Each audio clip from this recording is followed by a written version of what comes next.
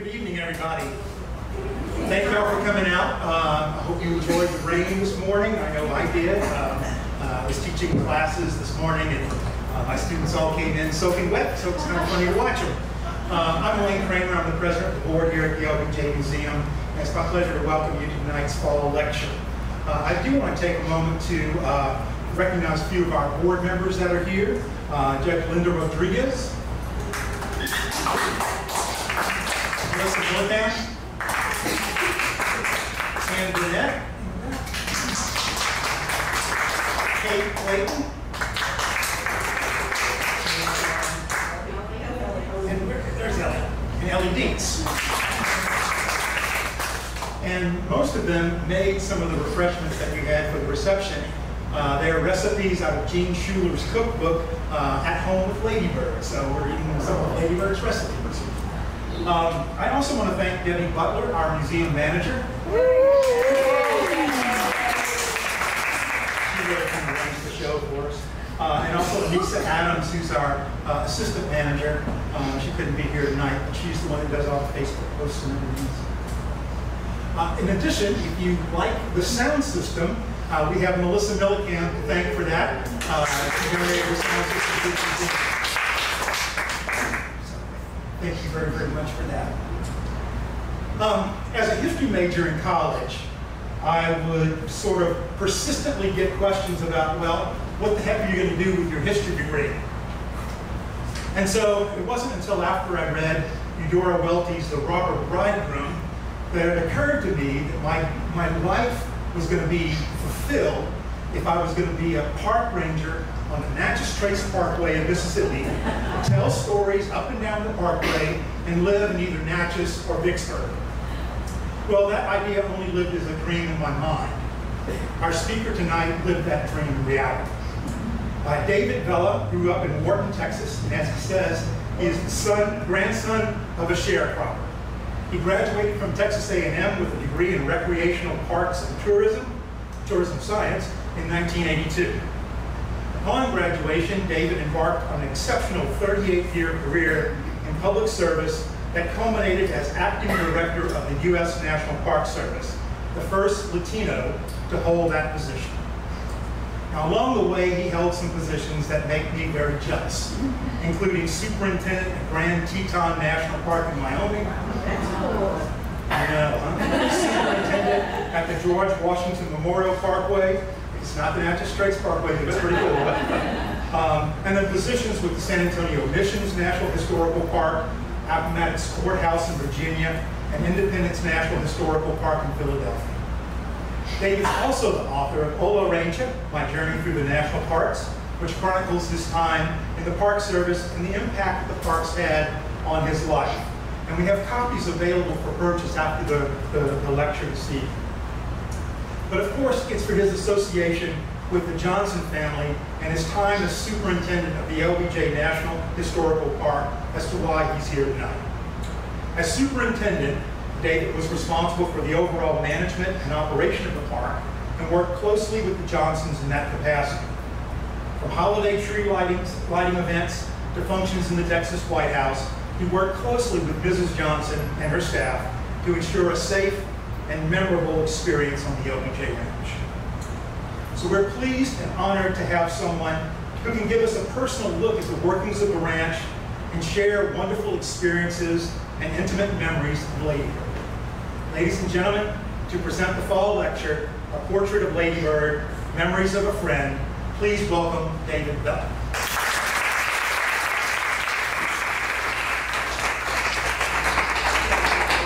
Thank you. Thank you so much. Can everybody hear me okay? It's a new mic, so we're trying it out. Awesome, it worked. I'm mic'd up on a number of places, so hopefully they'll stay in place. But it is truly an honor and a pleasure for me to be with you tonight. I just came back from Florida, where I gave keynote remarks at the Association of National Park Rangers before my colleagues from around the country. And I know when I first got the email, I was held at Ladybird. And I remember looking at my calendar, I'm like, okay, yeah, we can move this. Yeah, we can cancel this. but there was no way we were going to miss this. So I want to thank you, my dear friend, fellow Aggie, former professor at Texas A&M, for the opportunity to be with you here tonight. It is something special for me to reflect upon my journey through the national parks with Lady Bird Johnson. But before we get there, it may be helpful for me to kind of share with you where that journey began and why it began. So as mentioned, I grew up in Wharton, Texas. My wife of 43 years and I, she was my kindergarten classmate, my high school sweetheart, and she's very much part of my journey through the national parks. Melissa was one of those students that in kindergarten, she would sit in the front of the class. I would sit in the back of the class guarding the graham crackers. I was ready for that bell to start ringing and start eating. But the National Honor Society, DAR, and all that girls' state, that was Melissa. That was not me. I was more into the football and that type of the educational experience. And so Melissa sends her best regards. Growing up in Wharton, Texas was quite an experience back in the 60s. If you're familiar with Wharton, Wharton's claim to fame are its agricultural products. Cotton, corn, rice, pecans, and Wharton County Junior College, which I had the honor of attending, where I received an Associate of Arts degree in theater. Why is that important? So my greatest role models, I'm the oldest of 3 kids, and the oldest of 12 grandkids. As was mentioned, my grandfather was a sharecropper. His influence of my grandparents on me, including my parents, was immeasurable. And Debbie, I want you to help me because this old park ranger can talk, but I want to make time for Q&A. Okay, so Debbie, can you help me keep track of time? Or, yeah, good. Okay, good. My role models were literally in the bedroom right around the corner from us. My daddy of 500 plus years of Vela family history was the first to get a college degree. I traced my ancestors back to 1465 from Spain. Amazing history there. I give speeches around the country, especially related to my book, and I talk to especially college kids, and I talk about, have you ever Googled your last name? Have you ever Googled your last name? It may surprise you. It may shock you. And especially if you do a DNA test, it will blow your mind as to what might be part of who you are. Vela in Spanish means the guardian, the watchman. And how interesting, because in the 60s, during the Cold War, the United States developed the Vela satellites to spy on the Russians to make sure that they were following the test ban treaties. Interesting. And how interesting, too, that 2 Velas, myself and our son, were responsible for helping to protect our nation's most special places, our national parks. 2 of my ancestors were captain in the Spanish Armada against the British. So what's in a name? Google it, find out. It will blow your mind. And I see myself, that DNA, as to one of the reasons why I did what I did over nearly 40 years as a public servant at the state and federal level.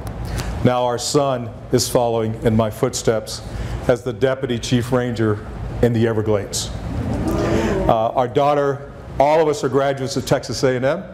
Our daughter is in the education field. We have 8 grandkids. 1 of them will be going to Texas A&M, I can assure you. And maybe a 3rd generation United States National Park Ranger, hopefully. So our upbringing, the foundations that served me well in public service at the highest levels of the federal government were because of my parents. One of the most amazing things that served me well was growing up in a segregated community, was my dad telling me, as he worked at a sulfur company, the graveyard shift, went to the University of Houston during the daytime to get his bachelor's degree. Later got his master's degree at the School of Social Work, where he attended University of Michigan with Cesar Chavez's son-in-law. I'll never forget when Dad told us we're going to move to Michigan so he can get his master's degree, that I would hear Cesar Chavez speak at a rally as a teenager.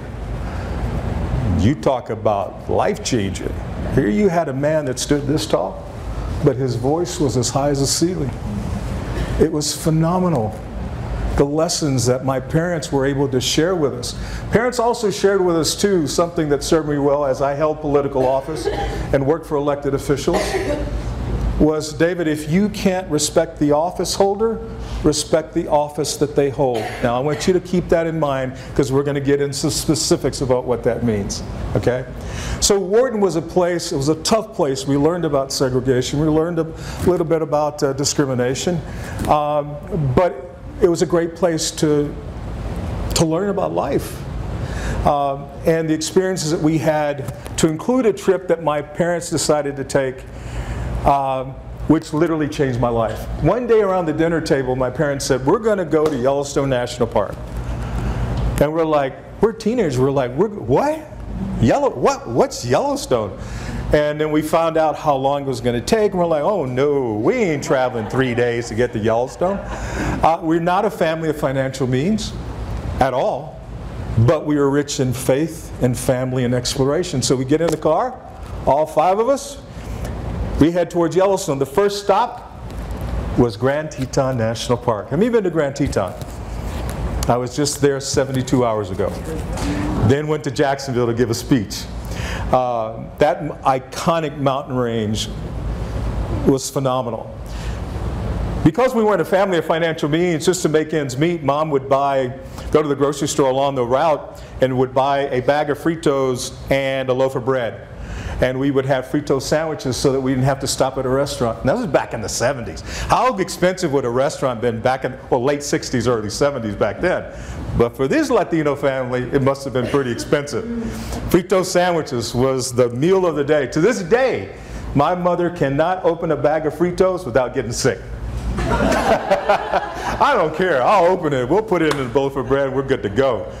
But the first stop was Grand Teton National Park.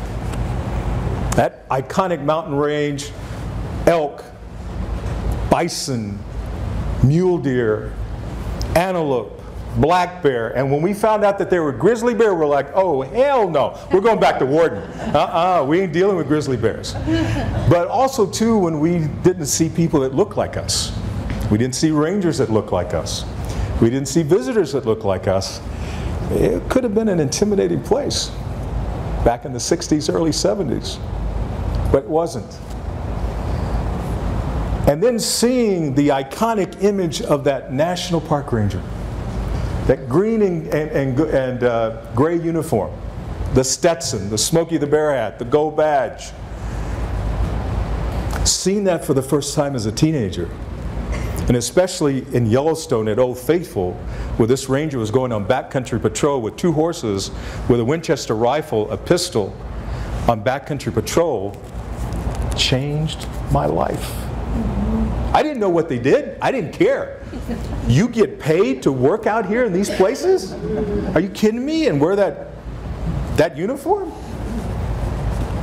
Life-changing. That experience enabled me to get to meet her. Came back, realized that Rangers have to speak in public. Again, I only cared about 2 things, Melissa and playing football in high school. Melissa was all-state in band. I was all-state in choir. The theater teacher from high school said, hey Dave, I need you to come out to a play. I want you to be in Little Abner, the musical Little Abner. You want me to do what? Play? Acting? In the 70s? Ain't happening. It did. I got a theater scholarship in college. And I'm able to stand before you today, all these years later, because of the confidence that that high school theater director gave to me. She's in my book. So life has given me a lot of opportunities to do things I never knew would be possible, let alone graduate from Texas A&M with my kindergarten classmate. The first job that we had were in the missions in San Antonio. We were the first Rangers to open the missions in the early 1980s. 95% of the staff of Rangers were Latino. The missions are active parishes. The descendants of the indigenous people still live in those neighborhoods. In San Jose, San Juan, Concepcion, Espada. The superintendent, Jose Cisneros, realized that we got one shot to get it right as government employees with those communities. And we did. He did. And I give Jose a lot of credit. That's where that journey began. But you got to remember, our uniforms look very much like Border Patrol. So we'd go into restaurants, and we're in the uniform and the Smokey the Bear hat, and we're like, where's everybody go? You know? What's happening? We didn't say anything. Where's everybody going? We realized that we got a lot more work to do. We figured it out. And it was one of the most amazing experiences. But while I was there, as a 21-year-old site supervisor at Mission San Juan, my supervisor said, Dave, you're going to need to learn how to do museum curation. And the best place to get that is at Lyndon B. Johnson National Historical Park by renowned curator Libby Hewlett. Now, Libby's husband, Barney, you remember, flew Marine One for John F. Kennedy and LBJ on the White House South Lawn in the helicopter. Libby was renowned curator. So Libby teaches me, 21 years old, first time ever at the park, first time ever at the Texas White House, first time ever on the ranch. My job was to catalog suits that the president wore in the White House. Hit a Quonset hut, federal property. It was like walking into a mini Smithsonian Institute. Stuff that would never see the light of day to the public. But I was in this, it was like a kid in a candy store. You know, seeing treasures that no one would ever see. My job was to catalog the suits the president wore in the White House. Putting little bitty numbers in his pants. And it dawned on me, I'm the only one in the room. I'm holding up LBJ's pants. I'm like, I'm holding the seat of power right here in my hands, man. And it was quite the experience. And I just learned so much, just being in the sights and the smells. And then one day, Libby, after a couple of weeks, said, hey, Dave, you want to go to the house? I'm like, that house? The Texas White House? And he said, yeah, come on. Let me call Secret Service. She called Secret Service, no problem. 21 years old, I'm 63 now. My first experience wouldn't be the last in the Texas White House.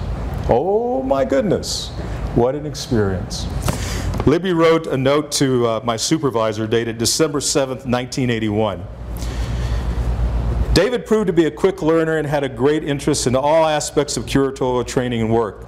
I feel he should be commended for his interest. Besides his good learning ability, he has a marvelous disposition and personality. He'll be an asset to any park lucky enough to get him. Little did I know then that 23 years later, I'd be the superintendent of Lyndon B. Johnson National Historical Park. Not bad. And having a chance to meet her and to get to know her. So, let me tell you about the first time we met. I was just appointed, and I was superintendent at Palo Alto Battlefield in Brownsville. I was the third superintendent, the only U.S.-Mexican war property in the national park system. It was the first battle of the U.S.-Mexican War. I was only the third superintendent. It was in 1998. I was asked by a regional office to be the state coordinator for Texas of all the national parks in Texas, which I agreed to do, in addition to being superintendent at LBJ. So the first meeting is held in Lucy Johnson's office. The night before, I got zero sleep. Man, I was praying. I said, I got one shot to get this right. First impressions, right? I'm going to meet Lady Bird Johnson.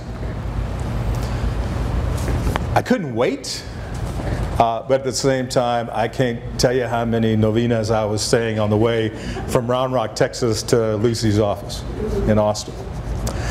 We go in, we're waiting, Lucy's conference table, Secret Service detail comes in, and there comes Mrs. Johnson. She's sitting right next to me, and I'm like, it's her. really her? And it's like lights kicked in, I'm on the stage, it's time to get down to business. And I remember, you know, so Dave, tell me about yourself. And I said, well, ma'am, I'm a product of the Great Society program. She had that same look. So yes, ma'am, I'm a graduate of Head Start. I am a product of affirmative action. I am the first Latino superintendent to have the honor of preserving yours and the president's legacy for future generations. While my dad was getting his master's degree at the University of Michigan, we were on the food stamp program. That saved us. I can give you 100 different recipes on how to use government cheese, if you want it. Good stuff. That's what we survived on. But that program provided the basic necessities of life. It still does. And I said, Mrs. Johnson, I'm one of the living legacies of the Great Society program. And it would be the honor of my life to have a chance to get to know you and work with you. That was it. I got to tell you, folks, I mean, I could tell you Lady Bird Johnson stories. But what's interesting is that Lady Bird's influence carried me throughout my career in the Park Service. So we'll give you specifics about the park. Our office was in Johnson City. Of course, we had the two units. We had the Johnson City unit, his boyhood home, and then the ranch. Many of you went to the holiday events. Remember the holiday events where Lady Bird would, you know, light the trees, and then you have the shuttle buses that would take you through the ranch, and I don't know if any of you remember that. Those are amazing times for us and my family and our two kids to have a chance just to be with Lady Bird and to celebrate the holidays, you know, with her at events there in the Texas White House and with the family, especially with Lucy and Ian, very dear friends of ours. And so there were a number of events that you know, I clearly will never forget. One is we had an event in the Texas White House. I can't remember exactly what it was, but we were fortunate to have our son, who was going to Texas A&M at the time. He played football at A&M. He was sitting, we're in the president's office, and he's sitting at a table next to Lady Bird. And when you're in the president's office, you can see outside the window. If you remember, the trams would come in. And because she had Secret Service protection, you could not step off the trams. Under no circumstances were you going to step off those trams. And so many times we would take our kids and we'd be on those trams, and we'd look out of the tram looking in the Texas White House, and I wonder if she's there. You know, of course we wouldn't have a clue if she was there or not. But on this occasion, Anthony Vella was sitting in the office looking outside the window at the tram, sitting next to Lady Bird Johnson. And I'll never forget, he came up and he said, Dad, the tram. Look at the tram. I said, son, I'll never forget this. I said, don't ever forget this experience and who you're sitting next to. Because so many times we were in the tram looking into the house. Now we're in the house looking outside. Latinos from Morton, Texas. Go figure. It was an amazing experience. So between the holiday events and events like that, it was special. And we kept pinching ourselves. Did that really just happen? Were we chilling out with Lady Bird in the Texas White House? Yeah, we were. It was phenomenal. But on the serious side, every superintendent had to keep and maintain what was called the tribute book. Anybody guess what a tribute book would be, and why a superintendent would be responsible for maintaining a tribute book? Donations. Sir? Donations. It's a good guess. Yeah, donations. Yeah, they're fair enough. In this case, it was what will happen when the special agent in charge of our Secret Service detail calls you and says, Superintendent, I'm sorry to inform you that we've lost Mrs. Johnson. By the time I got responsibility for the tribute book, it was this thick. Protocols. when you got the call, contact the regional director, contact the director, contact the White House Military Protocol Office, et cetera, et cetera, et cetera. Helped with clearly preparations for the cemetery, although the cemetery was private, clearly on federal land. A whole myriad of check boxes that we had to maintain and keep current. There was also something, too, that was unique for that superintendent, is that the superintendent would be responsible representing the National Park Service, that when she laid in state at the Presidential Library, that we would be there with her for 30 minutes. So just hold that thought. Okay. So the tribute book was quite detailed. And again, by the time I got a hold of it, it was quite thick. So one of the things, too, that we had, I had 2 private dinners, Melissa and I, at the Texas White House with Lady Bird. And always it would be Lucy and Linda, Lucy and Ian, and maybe every once in a while some grandkids. But the last dinner that we had would be my last with her, because I had accepted a promotion to be the superintendent of the George Washington Memorial Parkway right outside our nation's capital. So if you've been to DC, everything on the Virginia side from Mount Vernon all the way to the Great Falls of the Potomac were part of the George Washington Memorial Parkway, including Lady Bird Johnson Park and LBJ Grove that were part of that. In this particular case, it would be the last time. Now, there was a protocol when you had dinner with Lady Bird, and it would normally be around sunset. She loved a hill country sunset, loved it. And what she would do, there'd be rocking chairs right outside the president's office. And she loved to sit there and watch the deer scamper by and have the sunset over the Pedernales.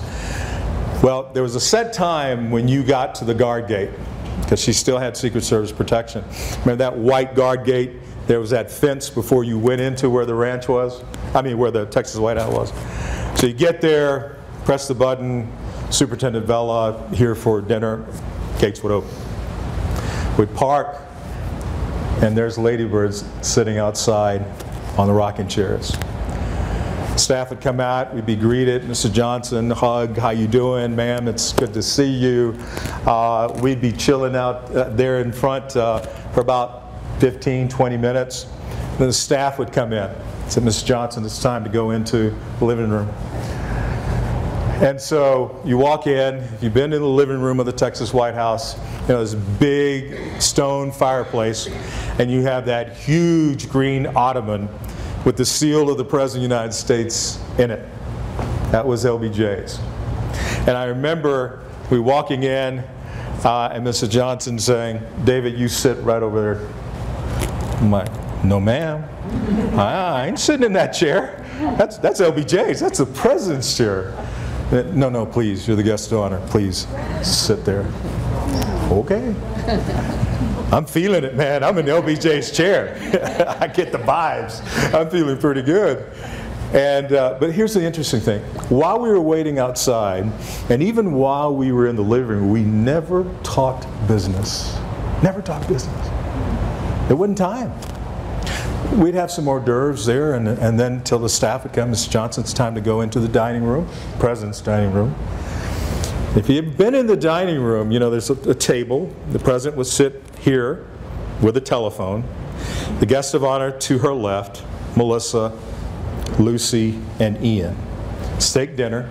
It's the LBJ Ranch, right? 3-4 course dinner. No business. No talking. That second dinner, grandkids were running around. It was one of the grandkids' birthday parties, and they brought a birthday cake. And I said, Lucy, we shouldn't be here, man. This is your grandkids. I said, nope. You stay right here. You're going to eat cake. Oh, okay. I felt bad, but that's who they were. They wanted to include you. They wanted you to be part of those memories, and especially her.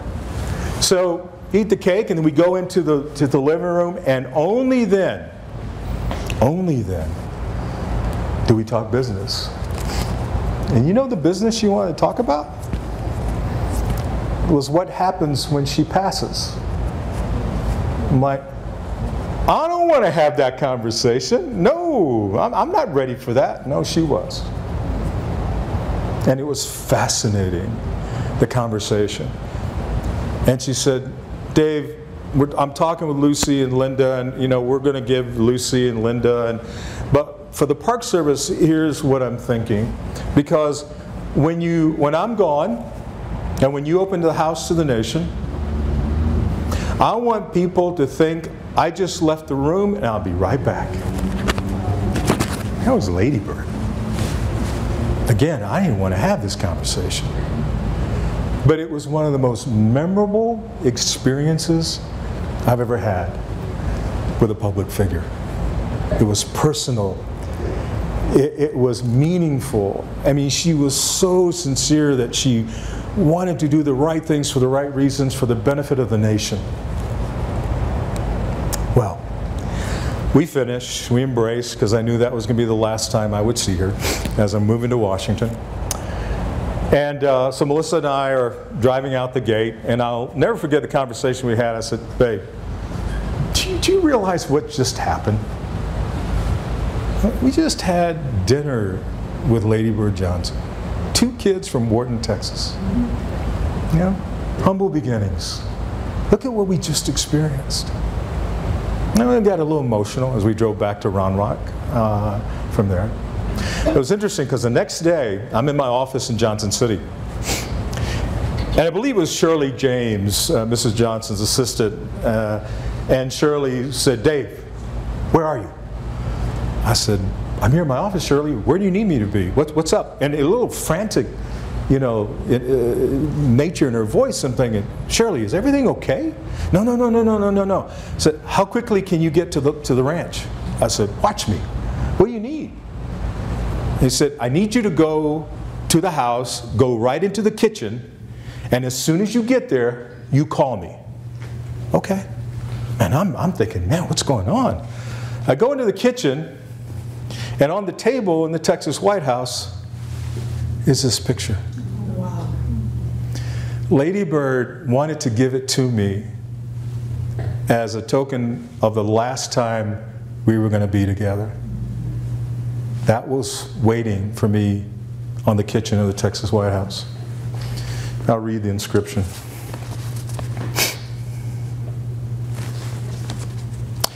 David, with heartfelt appreciation for your dedication and caring stewardship of this place I love so much. I'll tell you, my friends, that this picture, and I brought the Texas White House, her White House diaries, which is out there, because I want you to see the difference in her penmanship. I've been told that she signed this personally, because by this time with her stroke, they were starting to auto pen. And I want you to see her penmanship on the White House diaries that she signed on February 8th, 2001, compared to this. This is priceless for me. In the publication, she said, for David Vela, may your Park Service career bring you all the rich joy my own long acquaintance with the MPS brought to me in years past and still. February 8th, 2001. So, we moved to Washington.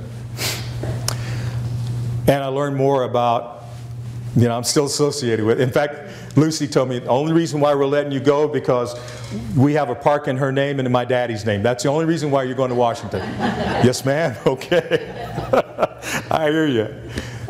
One day, it was in the summertime, I believe in the summertime, my chief ranger comes to my office around 5 o'clock. He said, Dave, I had this somber look, and I said, Chief, what's the matter? And he said, you hadn't heard the news? I know. What's going on? He said, man, I'm sorry to tell you, Dave, because I know how close you were to her, but we lost Mrs. Johnson. I'm like, okay.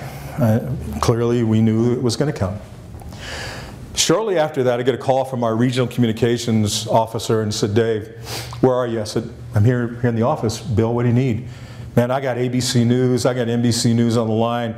You must be the only person in Washington that had the relationship with Lady Bird because they want to interview And I said, you. And I said, when? Right now. Lady Bird Johnson Park. Get there. I did 8 interviews at Lady Bird Johnson Park, back to back to back to back. Now the interesting part of it was Melissa had already flew back to Texas. I was scheduled to go the next day. So I'm still processing. And until I get a call on the way to BWI Airport, said, Dave, where are you? I said, I'm on my way. Well, we have a favor. Name it. Well, we have a special request that we want you to be with Mrs. Johnson for an hour as she lies in state. You and Melissa. I said, I'll be there all day. Memorial service at the Presidential Library happens. If you remember, you have these marble stairs. We're up on top. C-SPAN's rolling live. Secret Service detail is off camera. Melissa and I are at the head of her casket. I'm still processing. It's not real for me yet. Till this Boy Scout in uniform, little kid, boy, walks up those marble steps. He gets to the top of the steps. He does this. I lost it. My knees were shaking. Melissa was having to hold me up. I mean, it just dawned on me that I had lost her. It was painful, but at the same time, the respect this Boy Scout gave to someone he didn't know was so memorable to me. It'll be something that, that I will not soon forget.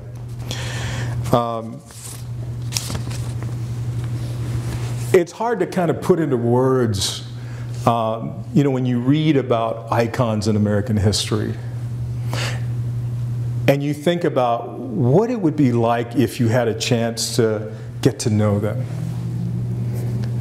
I got to know her. It's one of the blessings of my life. And this image, this picture, now is placed prominently in my office study. And I wrote something just so I wouldn't forget. Today she holds a very prominent place in my home office as a reminder of all that is possible if we work together for a common good and purpose, and from time to time enjoying the wildflowers along the way. That's my connection to Lady Bird. Now what do you want to talk about?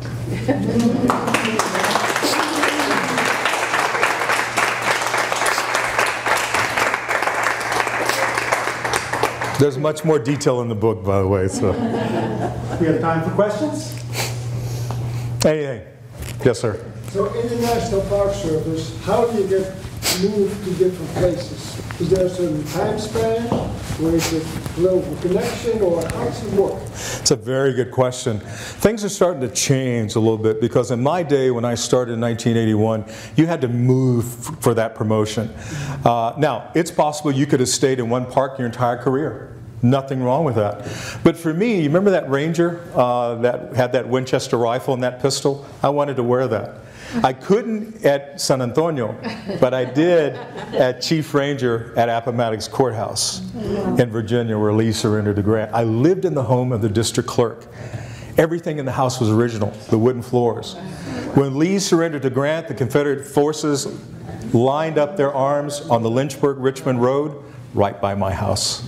The last casualty of the Civil War, a Union officer, Custer, violated the ceasefire, fired cannons, killed a Union officer in my backyard. Oh, my. Oh, it was fascinating. Oh, I could tell you Appomattox Civil War stories. So I moved to get law enforcement, and then went to Philadelphia, promotion. Then I had a 10-year absence for the Park Service, where, which was hard, where I worked as a federal agent doing white-collar criminal investigations in the streets of New York City in the 80s. Moved back to Texas, where I worked for the legendary Mickey Leland, who replaced Barbara Jordan of Houston.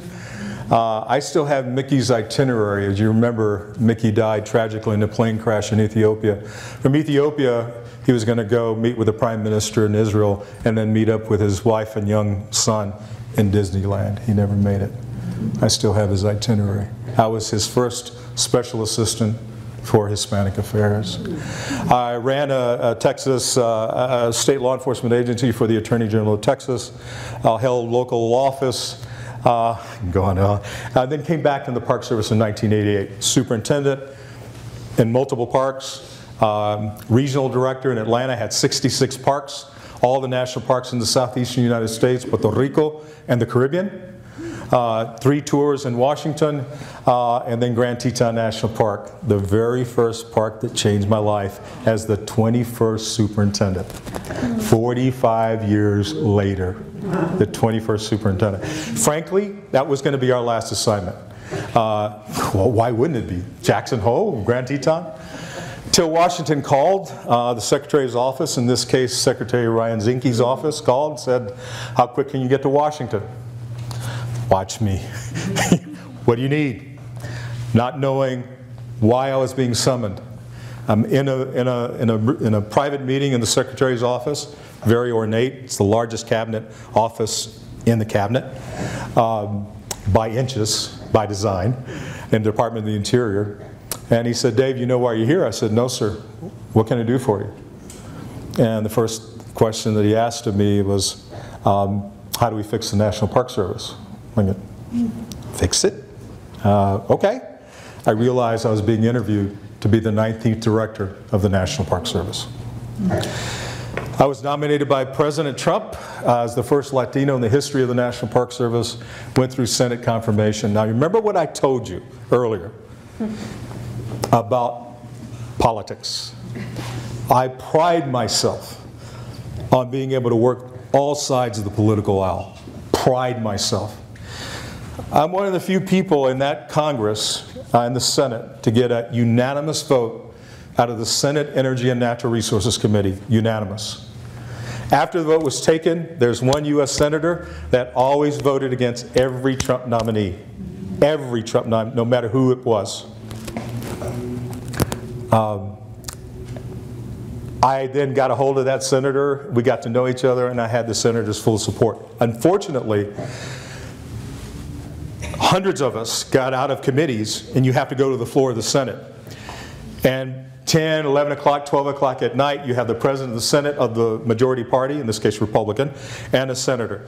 Mr. President, I hereby seek unanimous consent for Raymond David Vela of Texas to be the 19th Director of the National Park Service. Without objection, so ordered. Boom, that's it, you're done.